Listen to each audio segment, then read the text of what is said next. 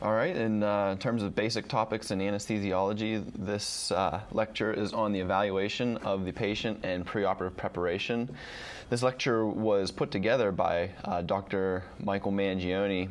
However, due to an unexpected illness, he is unable to present it, and therefore I'm presenting on his behalf. I'm Dr. Philip Adams, and we all wish Dr. Mangione a quick recovery.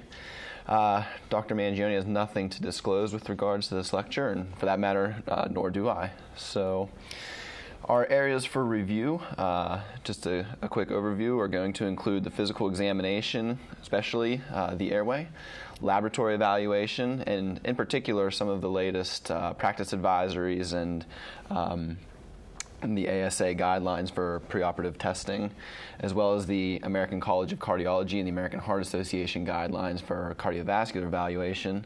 We'll touch on the ASA physical status classification. Those first three sections there are kind of more of the theoretical things with practice advisory and guidelines that we'll spend most of the time on.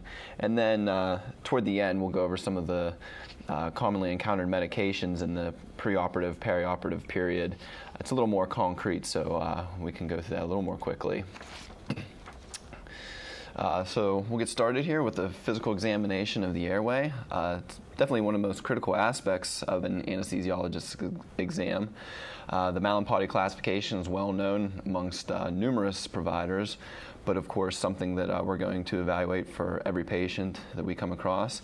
Neck extension, especially in the context of someone who may have had neck pathology or neck spinal fusion type surgery, the thyromental distance, oral opening, and in particular with oral opening, large incisors have been found to correlate negatively with an ease of laryngoscopy or intubation.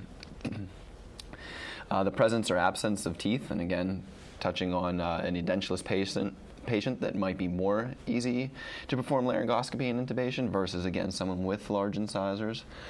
Also taking into account various congenital abnormalities, micrognathia in particular. And then the history of difficult airway, just asking the patient themselves. But again, it's important to keep in mind the context of which that may have occurred. Something to also consider is the difficulty of mask ventilation. Does the patient have a beard? Again, their dental status, being edentulous, might make mask ventilation more difficult. Body habitus, such as obesity, large tongue, trauma. So again, all different things to take into account. To go a little deeper on the Mallampati classification, there are class 1 through 4, class 1 being able to visualize the palate, the falcial pillars, and the entire uvula. Class 2 airway being the palate, the falcial pillars, and only being able to see the base of the uvula. A class 3 airway being able to visualize the palate and only some of the pillars, of the falcial pillars, and a class 4 airway being only able to visualize the palate only. Moving on with the physical exam, the vital signs, critically important, and something that could at times be easy to overlook because unlike the heart and lung exam where you're actually performing it, we're often not obtaining the vital signs ourselves. It might be buried in nursing notes or intake forms. But again, you're able to derive a lot of information from it. Febrile, tachycardic, hypotensive patient could be indicating sepsis, whereas a tachycardic, hypertensive patient might be someone in pain or having thyroid dysfunction, all things to take into account in your preoperative evaluation. With regards to the heart exam, evaluating for rhythm, for murmurs, which could indicate to you valvulopathy. The pulmonary exam, where you might discover wheezing, rales, crackles, again, all things that could potentially change your management. And also doing these exams both with a patient upright, or did they change if the patient's supine? Some patients on their pulmonary exam might not be able to tolerate lying supine. A selective neurologic exam, in particular noting any cranial nerve abnormalities, perhaps pupillary discrepancies that might be present preoperatively, certainly things that you would want to document in case there are any changes throughout the course of the procedure. Any pre-existing peripheral neuropathies, again, wanting to have those documented, whether perhaps it be from diabetes mellitus, pre-existing carpal tunnel syndrome, etc. And then also something to consider if spinal, epidural, any kind of neuraxial technique is to be used, performing and documenting a lower extremity examination. Again, to note any pre-existing paresthesias or motor weakness that might be present prior to your neuraxial block. Moving along with that idea as well is an anticipated ease or difficulty of regional anesthesia, especially taking into account a patient's body habitus, if there's infections in the area where you're planning to do your block, or also the ease and or difficulty of positioning the patient, such as perhaps somebody who has a traumatic fracture. Also, something to be sure not to overlook is patients presenting with an arteriovenous fistula. Being sure to palpate for, document a thrill within the AV fistula, and then making arrangements to have the proper padding or means to not injure that AV fistula during your case. Moving away from the actual physical exam, we're going to get into the preoperative laboratory evaluation for our patients. Again, a lot of this comes from the ASA Practice Advisory for Pre-Anesthesia Evaluation. These guidelines were most recently updated in 2012. One of the main things that come from this is the routine preoperative tests do not make an important contribution to the process of perioperative assessment. Selective preoperative tests may assist in making decisions. Current literature is insufficient to definitively determine optimal timing, but within 6 months is generally acceptable if the medical condition has not changed. Kind of the takeaway from this is essentially that the arbitrary testing or using arbitrary age cutoffs for whether or not you order certain labs or tests, they're no longer endorsed by the American Society of Anesthesiologists. There's a lot more patient-pertinent factors that come into account. Things like hemoglobin, coagulation studies, serum chemistries, urinalysis. What we see from these latest latest guidelines is that the large majority of consultants and ASA members surveyed recommend testing only in selected patient population. So what we'll do now is we'll break those down and kind of go through them one by one. With regards to preoperative hemoglobin assessment, the guidelines say that this is not indicated routinely. The extremes of age, very young or very old, would be an indication to consider testing. A history of anemia, bleeding, or hematologic disorders. History of liver disease is something that's mentioned, and also to take into account the invasiveness of the procedure and to think about the likelihood of potential blood loss. Again, with coagulation studies, anyone with pre-existing bleeding disorders, things such as von Willebrand's disease, hemophilia, should have preoperative coagulation studies evaluated. Patients with renal dysfunction, whereby even things such as uremia can definitely affect platelet function. Patients with liver dysfunction should have coagulation studies to evaluate for clotting factors. And especially patients coming to you on anticoagulant medications. There's insufficient data from these guidelines to comment on the advisability prior to regional anesthetic. They do mention that. With regards to serum chemistries, patients with endocrine disorders, patients with renal dysfunction, and those taking certain medications, such as ACE inhibitors or beta blockers that can have effects on potassium, diuretics as well, altering some electrolytes. With regards to urinalysis, these guidelines state that it's not indicated except in the presence of urinary tract symptoms or for specific procedures, and for those they state prosthetic placement or urologic procedures. With regards to implants, it's not routinely indicated in the absence of symptoms. One other thing to keep in mind is urine chemistries may be helpful if a patient presents to you with any kind of unexplained renal impairment or electrolyte abnormalities. Obtaining urinal electrolytes could lead you in the direction of etiology for those electrolyte or renal derangements. Pregnancy testing, with regards to this, a higher percentage of ASA members and consultants recommend testing all patients, a lower percentage believe testing is not necessary. They believe the indications are uncertain pregnancy history or a history suggestive of current pregnancy. Basically what it comes down to, they state that any female childbearing age in which it could change management, which I take to believe elective versus something such as trauma where it's not when someone needs the surgery, they need it. However, if it's something that's elective and it's a woman of childbearing age, obviously that would change your management where you might recommend postponing any kind of elective procedures until after the pregnancy has ended. Next, we'll talk about electrocardiography. Again, this is something now that's recommended only in selected patients. The majority believe that obtaining an EKG within 6 months is sufficient for most patients. There used to be, again, the kind of arbitrary age cutoffs with which they recommended anyone older than X age receive an EKG. But again, this isn't the case. What they recommend now is certainly patients with advanced age, any history of cardiovascular disease, and patients with respiratory disease as well. Getting into chest x-ray, 90% agree testing in select patients, whereas 7% believe testing is not necessary. The range of acceptable time frames is split evenly between 1 month and 1 year, kind of a broad, open time range. And they recommend it for recent upper respiratory tract infection, smoking, COPD, or cardiac disease. But again, this needs to be taken in the context of what they recommend is patients with stable COPD, stable cardiac disease. That's not considered unequivocal indications. These patients who are well compensated and have not had any recent changes in their baseline status.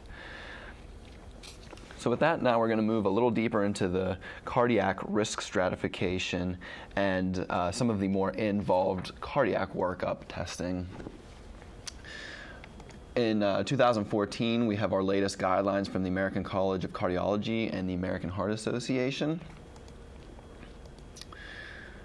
With regards to active cardiac conditions, they consider unstable angina or angina at rest, acute or recent myocardial infarction, decompensated heart failure, which again would be an acute change. With regards to the NYHA heart failure status, again, NYHA Class 1 heart failure being no limitations, Class 2 being patients who are fine at rest but have some slight limitation in physical activity, Class 3 heart failure being patients who are fine at rest but have marked limitation in their physical activity, and Class 4 heart failure being patients who have symptoms of heart failure at rest. So again, a recent or acute decline in their heart failure status. Patients with significant arrhythmias, and patients with severe valvular disease. Any of these should result in delay of elective procedures until they can be evaluated and treated. Again, risk factors, things like smoking, hypertension, family history, myocardial infarction within 60 days prior to non-cardiac surgery in the absence of coronary intervention, presence of clinical heart failure or a history of heart failure, things to perhaps investigate, or peripheral edema, orthopnea, new dyspnea on exertion. And if an echocardiogram is present, an ejection fraction of less than 30%.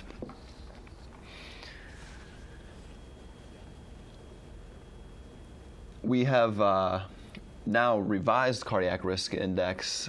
Goldman created the first class of cardiac risk index, and then Lee went on then to revise those to determine preoperative risk. These are simple, validated, and accepted tools for the assessment of perioperative risk of major cardiac complications.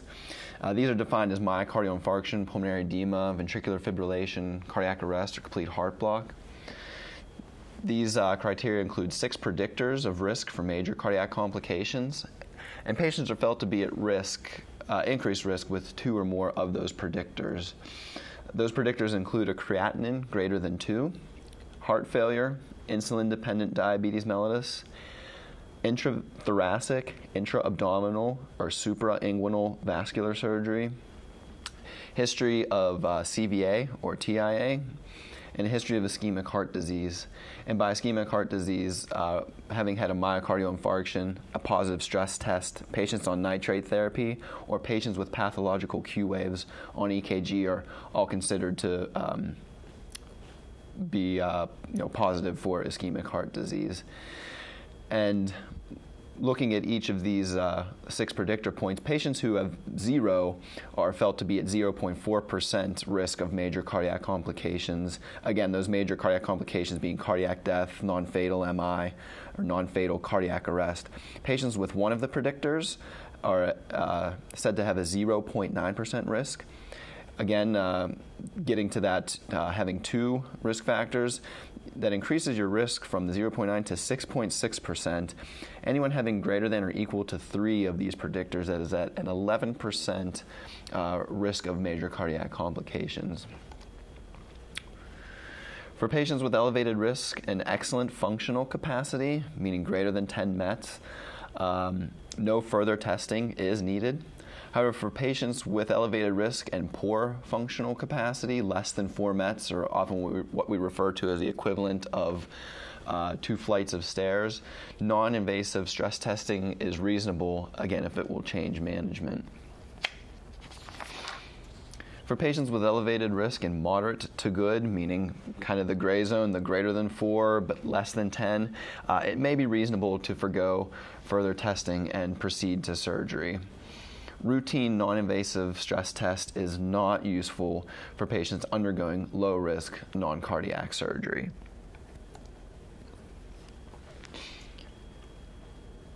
With regards to cardiac catheterization, in general, the indications for cardiac catheterization are the same as in the non-operative setting, excluding transplant evaluation. Revascularization is recommended in circumstances where it would be recommended in the absence of surgery. Routine revascularization is not recommended to reduce risk prior to non-cardiac surgery. In other words, it's not recommended to pursue catheterization and stenting just for the sake of, say, having a patient who is requesting a total knee replacement. It's not recommended to send them to the cath lab just for the sake of being able to move ahead with their total knee replacement. However, if you're evaluating a patient for a total knee replacement, and during that evaluation they're giving you signs or symptoms of angina at rest, decreased functional capacity, this might be reasonable to refer these patients for further testing.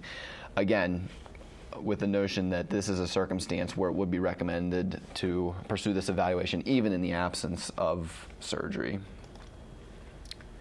There's some changing recommendations for patients with valvular disease.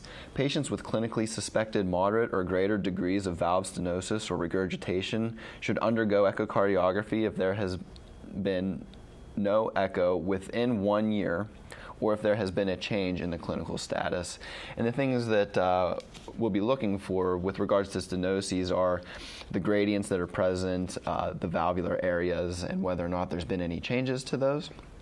And with regards to insufficiencies, looking at the regurgitant fraction, vena contracta, other means of determining the degree of valvular insufficiency. For patients with indications for valvular intervention on the basis of symptoms and the degree of valve disease, valvular intervention before elective non-cardiac surgery is effective in reducing perioperative risk. Something to consider, though, is patients who do go for valvular intervention may then be placed on some type of anticoagulant medication. And again, just something to keep in mind. Elevated risk elective non-cardiac surgery with appropriate perioperative hemodynamic monitoring is reasonable to perform in patients with asymptomatic severe aortic stenosis, asymptomatic severe mitral stenosis if valve morphology is not amenable for percutaneous intervention, asymptomatic severe mitral regurgitation, asymptomatic severe aortic regurgitation with a normal left ventricular ejection fraction. I think the key point to take away, and the thing that you see over and over again, is asymptomatic patients who are well compensated with their valvular disease. Moving on to arrhythmias, the presence of an arrhythmia should prompt investigation into the underlying cause. Asymptomatic ventricular arrhythmias, including couplets and non-sustained ventricular tachycardia, are not associated with an increase in cardiac complications after non-cardiac surgery. And again, non-sustained ventricular tachycardia being, although there's numerous definitions, well accepted is 3 to 5 consecutive beats originating below the AV node, but less than 30 seconds in duration. So again, couplets, non-sustained VTAC, not associated with increase in cardiac complications after non-cardiac surgery. Clinically stable patients with a history of atrial fibrillation do not need modification of their management or further evaluation in the preoperative period. This is excluding appropriate adjustment of anticoagulation. And again, that's beyond the scope of this talk, but as always, you should refer to the ASRA guidelines for anticoagulation should any type of regional anesthetic be planned. The presence of intraventricular conduction delays, including bundle branch blocks, rarely lead to progression to complete AV block. Again, this should be taken into the context of any type of invasive monitoring, in particular PA catheters that you might use with regards to patients with pre-existing left bundle branch block, whereby having foreign material within the right side of the heart can at times then lead to untoward effects. Elective non-cardiac surgery can be considered 180 days after drug-eluting stent placement, but should ideally be delayed 360 days. The recommendations used to be 6 months was fine. We're getting a little more conservative now with the time frame that we don't want any of our patients being off of their dual antiplatelet therapy at least for 1 month now. Non-cardiac surgery, which will require stopping dual antiplatelet therapy, should be delayed 30 days after bare metal stent placement and 12 months after drug-eluting stent placement. With regards to beta blockade in the perioperative period, it should be continued in patients who are already taking beta blockers. It may be reasonable to begin them in patients with intermediate or high risk predictors, preferably greater than 1 day prior to the procedure. Alpha-2 agonists, such as clonidine, are not recommended for the prevention of cardiac events. And ACE inhibitors may be continued. If held, they should be restarted as soon as clinically feasible. Patients on statin therapy. Statins should be continued in patients already taking statins and scheduled for non-cardiac surgery. Perioperative initiation of statins is reasonable in patients undergoing vascular surgery. So now we're going to change directions a little bit and move into the ASA physical status classification. This was last approved by the ASA House of Delegates on October 15, 2014. ASA Class 1, normal healthy patient. ASA Class 2, a patient with mild systemic disease. Some examples are current smoker, social alcohol drinker, pregnancy, obesity, well-controlled diabetes or hypertension, mild lung disease.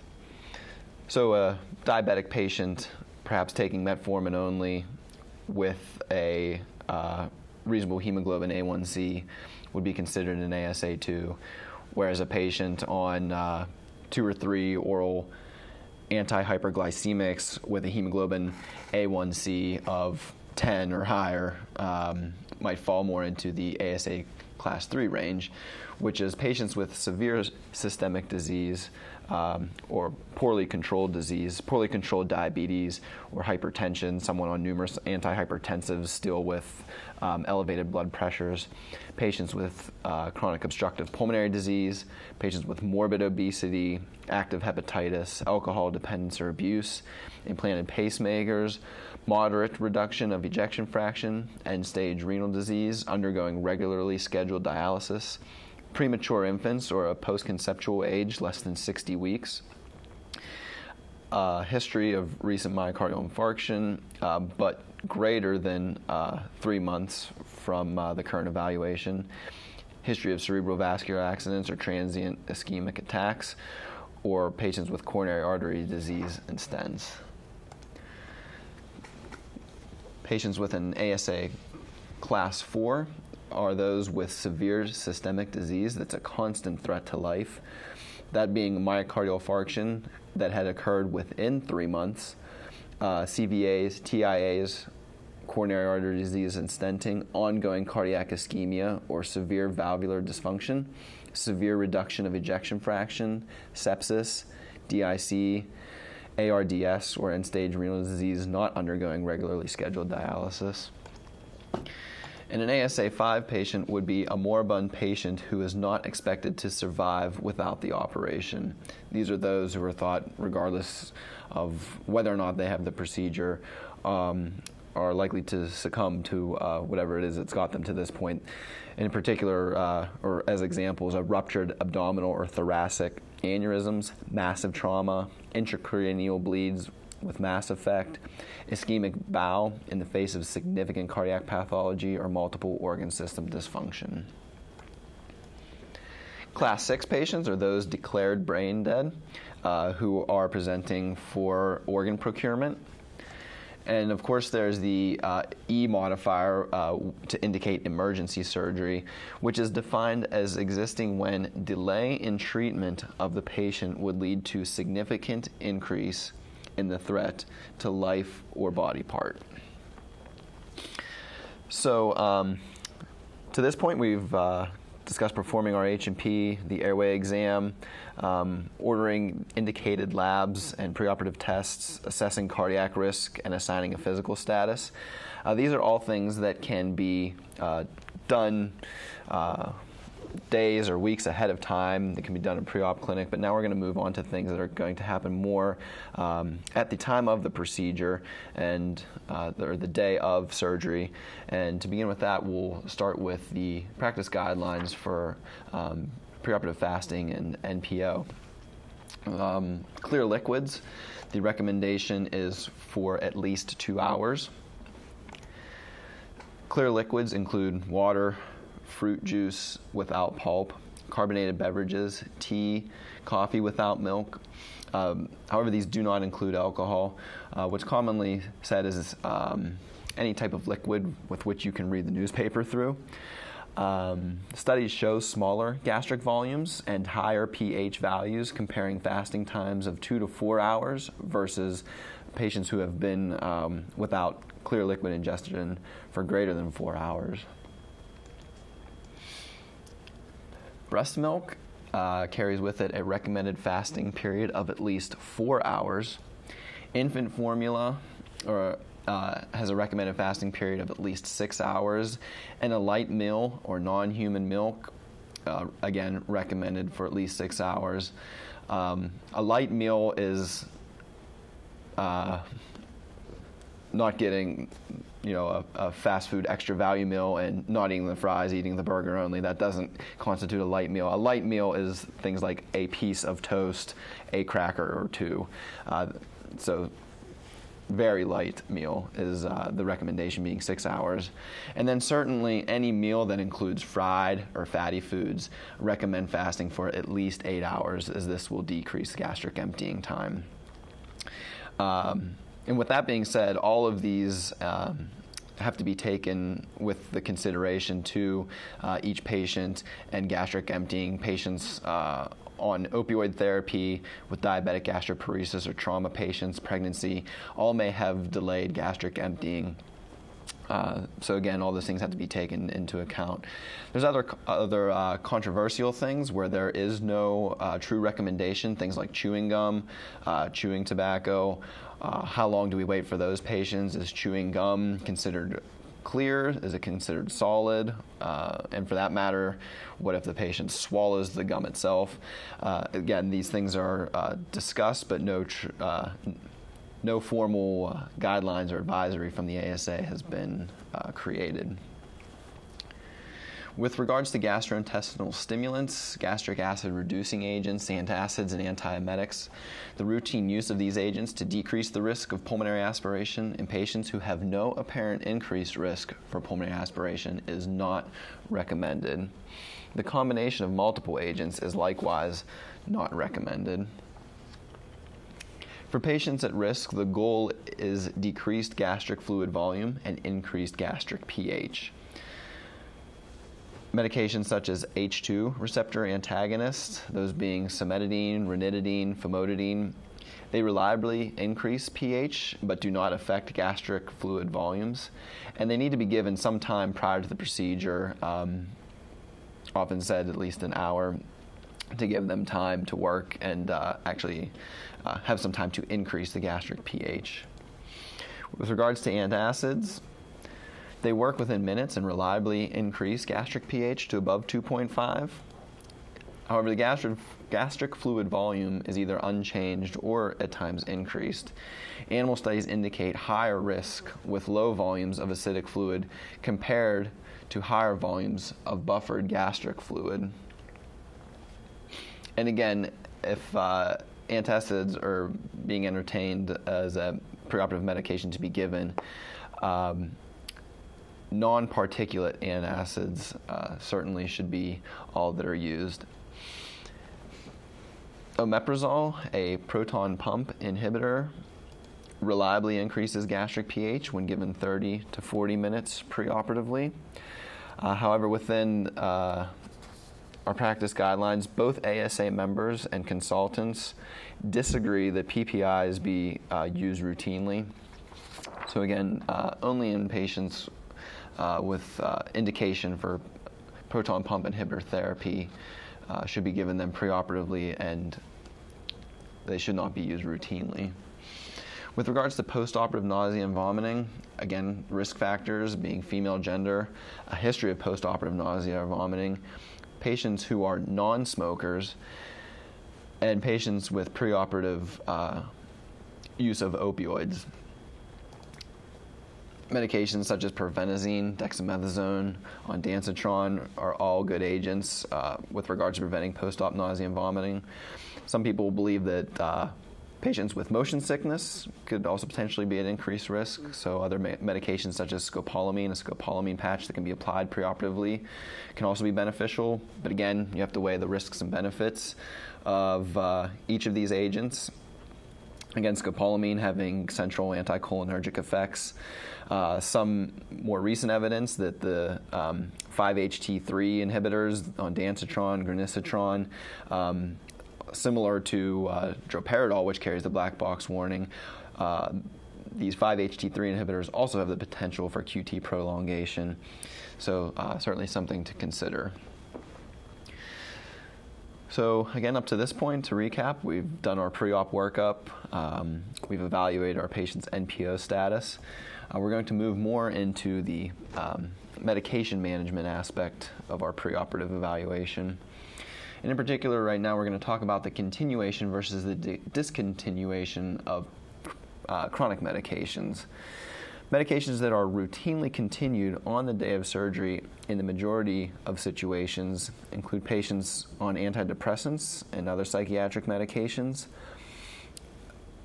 asthma and COPD medications, including maintenance inhalers, patients on oral contraceptive therapy, patients' cardiac medications, and we'll go into more detail with regards to cardiac medications in the next few slides, and medications for gastroesophageal reflux.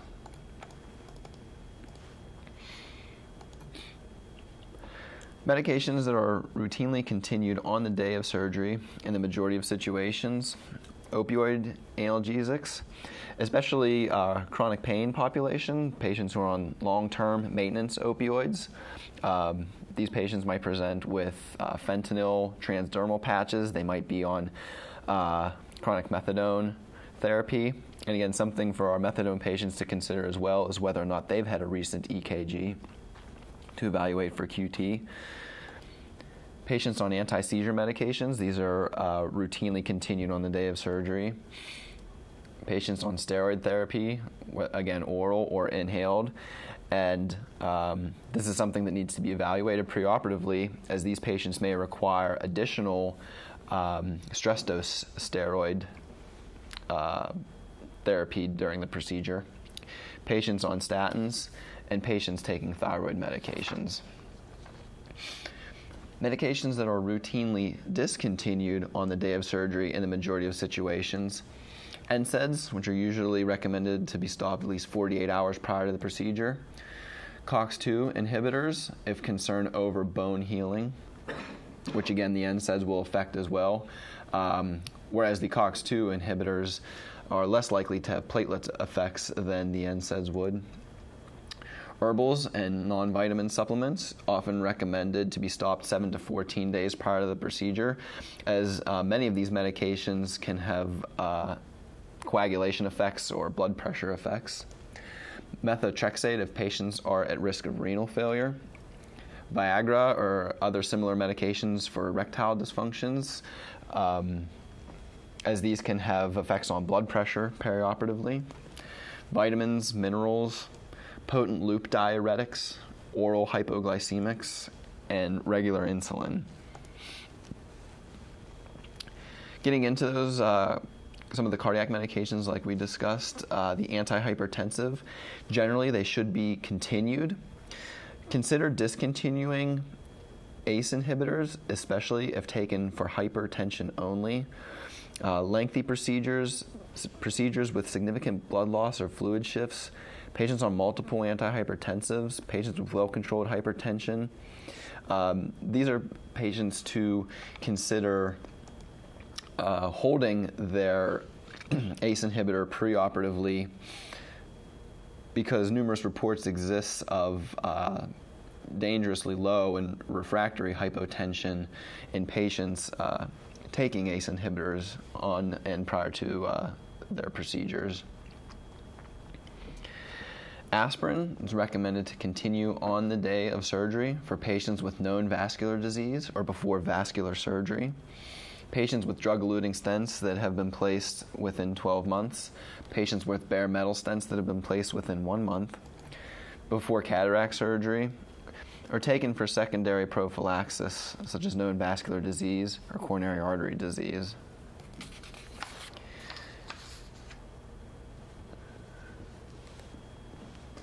Reasons to discontinue aspirin on the day of surgery.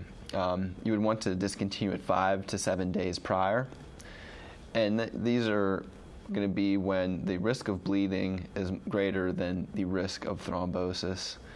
Surgeries with serious consequences from bleeding, or when aspirin is only being taken for primary prophylaxis with no diagnosed vascular disease. Clopidogrel or Plavix, again, should be continued for anyone with drug-eluting stents that have been in for less than 12 months, for bare metal stents that have been in for less than 1 month. They can be continued in the perioperative period for patients undergoing cataract surgery, but only if no bulbar blocks are planned. Otherwise, clopidogrel is recommended to be discontinued. And often it's recommended that any elective cases should be held off until any kind of thienopyridine medication can be safely held. Again, really with the drug-eluting stents being wanting to delay any elective procedures until that 12-month mark and after the 1-month mark for the bare metal stents. With regards to insulin, patients with type 1 diabetes mellitus take approximately 1/3 of intermediate to long-acting insulin, such as neutral protamine hagedorn or their Lenti insulin.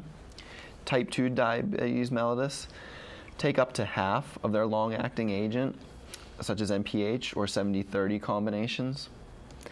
And patients with insulin pumps should be recommended to continue at their lowest nighttime basal rate or their sick day rate, as these patients are often familiar with these terms and will know to basically put it at its lowest setting. With regards to the insulin pumps, there's no true clear consensus on the perioperative management of these.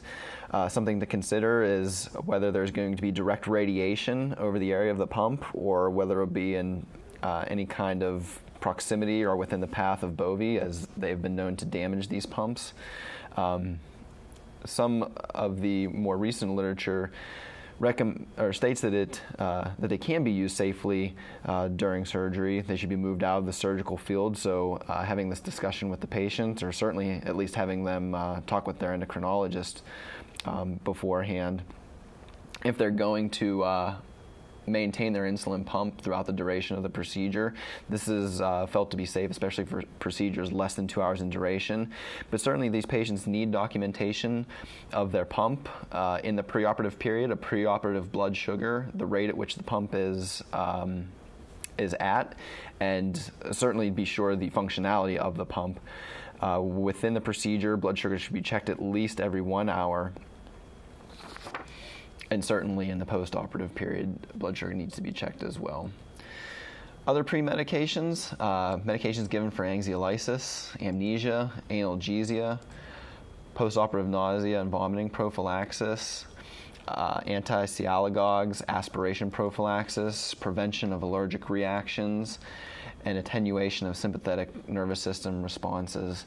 We'll touch briefly on each of these subheadings now.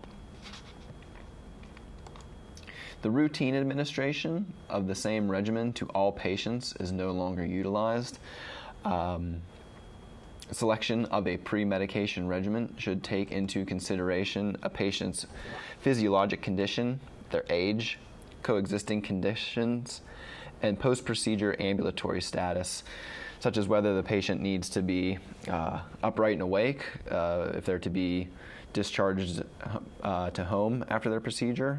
Also, their risk for post-operative nausea and vomiting for any kind of outpatient procedure needs to be taken into account.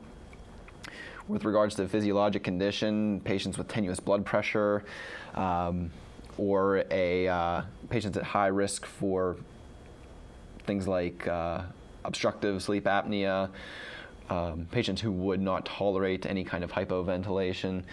Extremes of age, again, something to take into consideration, especially with regards to preoperative anxiolysis, such as midazolam in our elderly population. And again, other coexisting conditions. Someone with cardiac disease that you might be entertaining using an anti-sialagogue, you have to take into consideration that most of these have anticholinergic effects, which can increase heart rate, which might put these patients with coronary disease at increased risk. More specifically, some pre-medication agents, often benzodiazepines. Again, as I already mentioned, midazolam is commonly used. Opioids, short-acting medications such as fentanyl, are often used for our patients who present in our preoperative area who are already in pain even prior to their procedure. Dexmedetomidine, an alpha-2 agonist medication, has been shown to be especially beneficial for things like awake fiber optic intubation because of its sedative effects, but its lack of effects on ventilation status. Again, H2 blockers, which we already touched on, to be given preoperatively to raise the gastric pH, as well as proton pump inhibitors. Antacids, again, non-particulate antacids. Anticholinergics, again, as we touched on, as an anti-sialagogue for preparation for awake fiber optic intubation. And steroids as well. Again, wanting to evaluate your patients to see if they've been on long-term steroid therapy, and they might need additional coverage for the procedure. Specific considerations interactions with their chronic medications, adverse reactions, and problems related to specific disease states. Again, some of these things we've already touched upon. Anxiolytics and anticholinergics, previously used for their sedative and anti-sialagogue effects, they have no current role as routine pre-medications.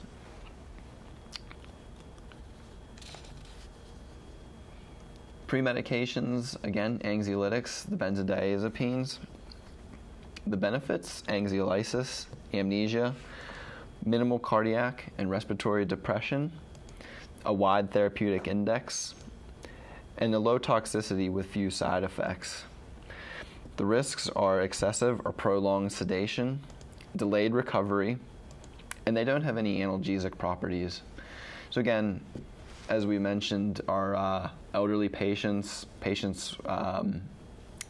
who are having their procedures on an outpatient basis, that you want awake and alert at the end and able to be able to go home.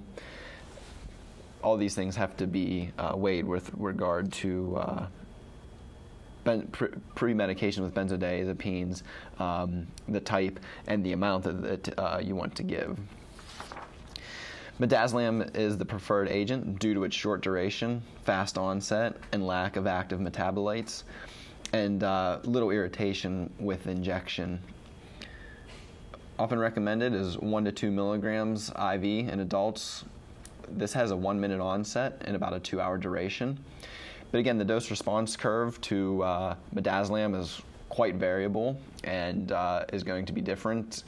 In a teenager presenting, they might have a much higher requirement, whereas our elderly population might have a much lower requirement.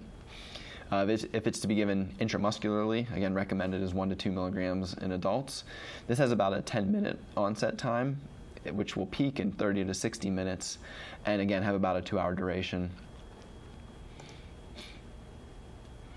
In pediatric patients, they might have a particularly high level of preoperative anxiety and are often going to be resistant to IV placement in the preoperative period.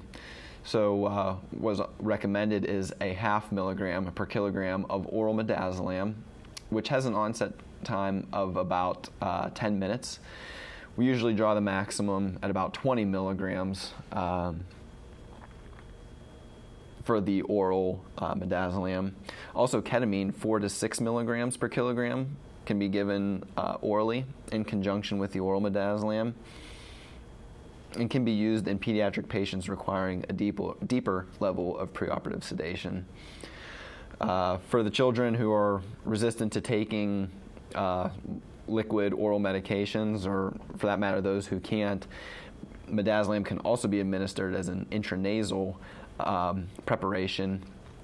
This dosing approaches the IV recommended dosing, which is 0.1 milligrams per kilogram. But one thing to keep into consideration to warn parents is that the intranasal preparation of midazolam, it does burn quite a bit. The good thing is, though, that the kids do get sleepy pretty quickly, and because of the amnesia, often forget about it. Again, with regards to the benzodiazepines, in our geriatric patients, they may be more sensitive to the effects of anxiolytic medications and have increased sedation and ventilatory depression. They may be more likely to have prolonged emergence from anesthesia and post-operative sedation. Things to keep in mind when you're evaluating which type and how much of a preoperative anxiolytic to give to your patients. Erythromycin can decrease midazolam metabolism and can cause a significant potentiation and prolongation of its effects. More than just its antibiotic indications, erythromycin is also used as a gastric promotility agent. So patients presenting to the GI, the endoscopy suite, you might find that they're on this medication, and so this is something to keep in mind.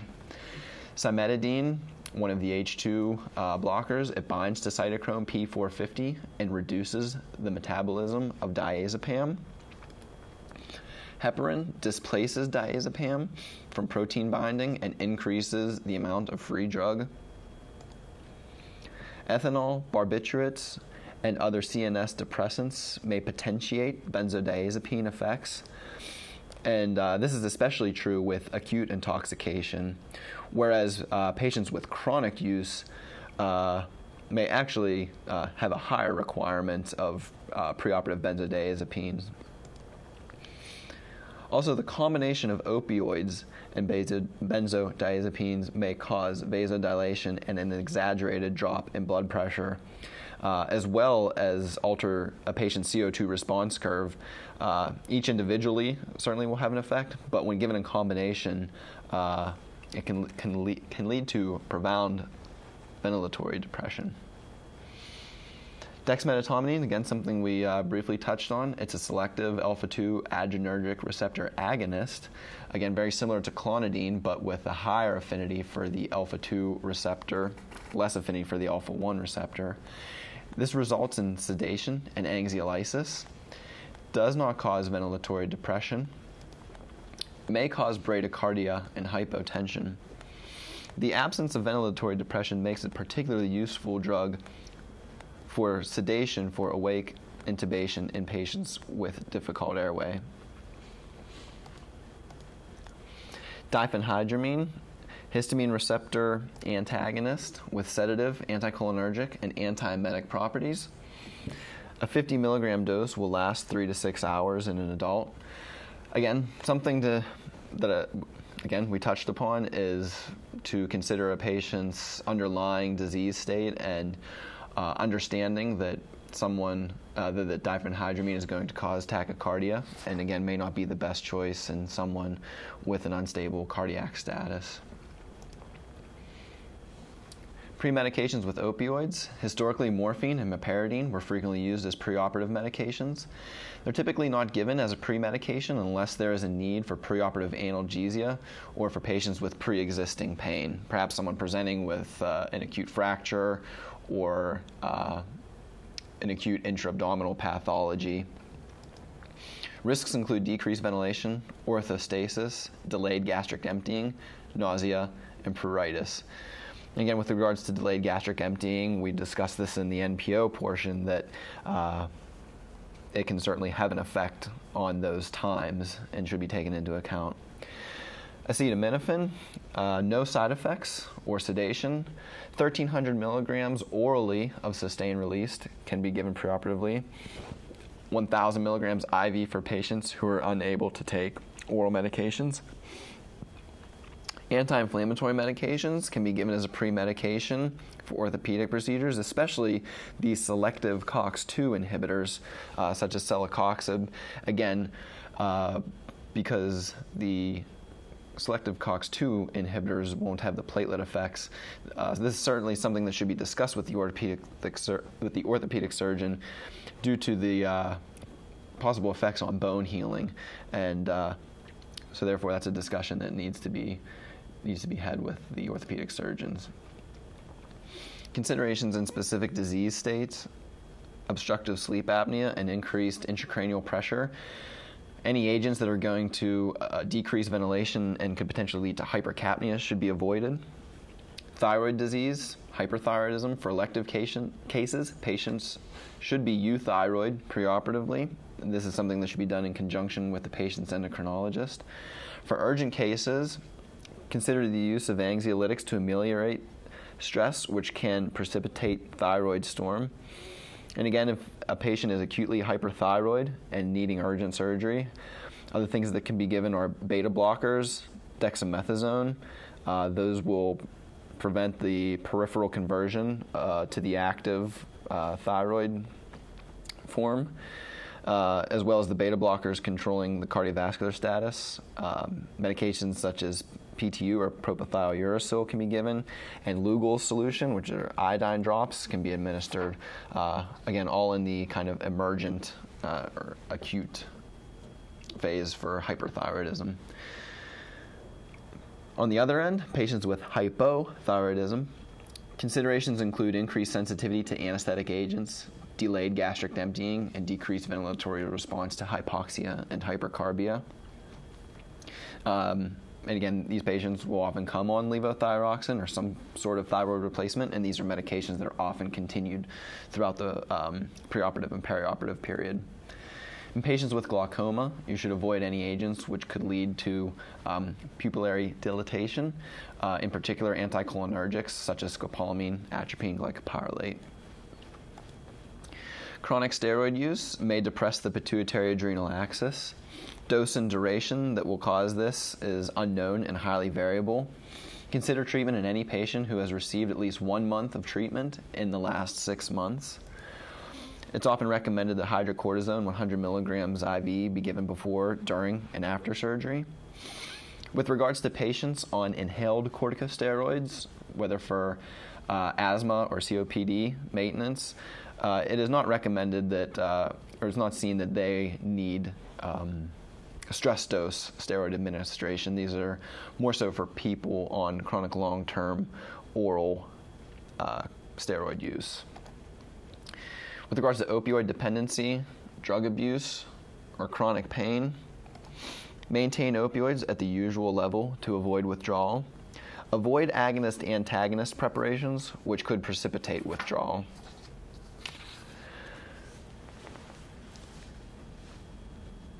The role of premedications in patients with allergies.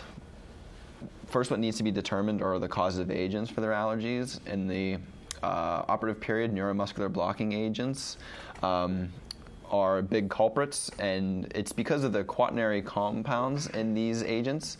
They're very prevalent in cosmetics, soaps, shampoos. So even without ever having had surgery, patients are often have the ability to be sensitized to these. Latex, healthcare workers and children with spina bifida, just because of their this was prevalent more in the past when latex was often used, and again, healthcare workers often exposed to it, and children with spina bifida requiring so many procedures and recurrent urinary catheterizations had so much exposure to latex. Less so now because we have so many latex-free items, but still something definitely to keep in mind. Antibiotics we often see come up as allergies. The local anesthetics, and in particular ester local anesthetics such as benzocaine or chloroprocaine, true amide allergies are exceedingly rare. Medication protamine, diabetics could have been exposed, those taking NPH insulin. And another big culprit that we often come across is contrast dye. Premedication in patients who must receive a known causative agent, again, such as contrast dye.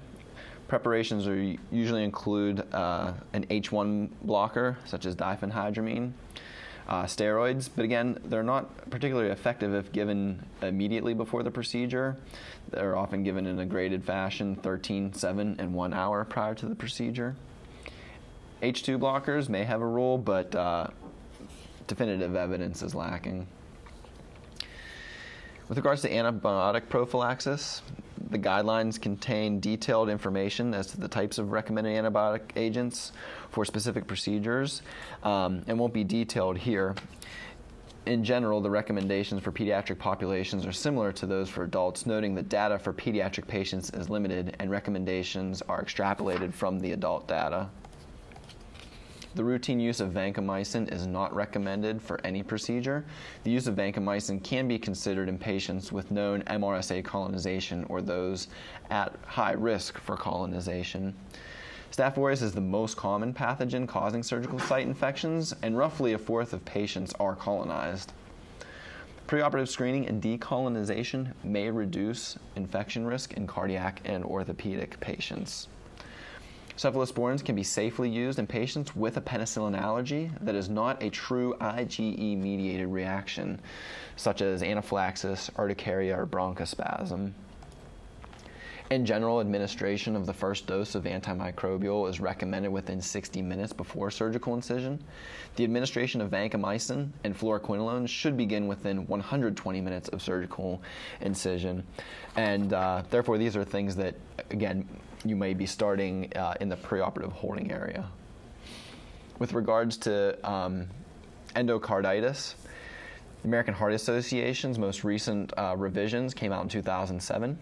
It's primarily recommended only for dental procedures involving the roots and gums, the respiratory tract if it involves mucosal incision, or surgery on infected tissues. It's recommended only for the highest risk patients. Those patients are considered to be those with artificial heart valves or other prosthetic material in the heart, certain congenital cardiac defects, a history of endocarditis, or heart transplant patients with acquired valvular disease. So although the antibiotic prophylaxis is something that, again, is given intraoperatively or at least immediately before incision, it's often something that's going to need to be considered, again, in the preoperative period with regards to what is going to be needed in patient allergies. So with that concludes this portion of the review on the evaluation of the patient and preoperative preparation. Thank you.